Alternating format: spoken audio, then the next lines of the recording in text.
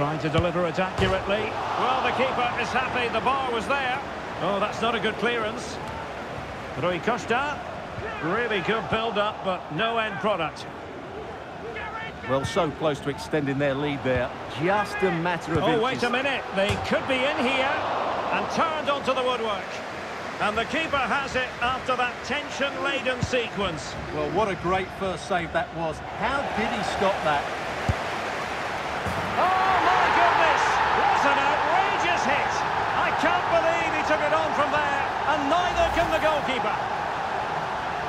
Well, as the replay shows us, this is the way to beat tight marking. Just look how he turns with the ball. That's a fantastic goal, you have to say.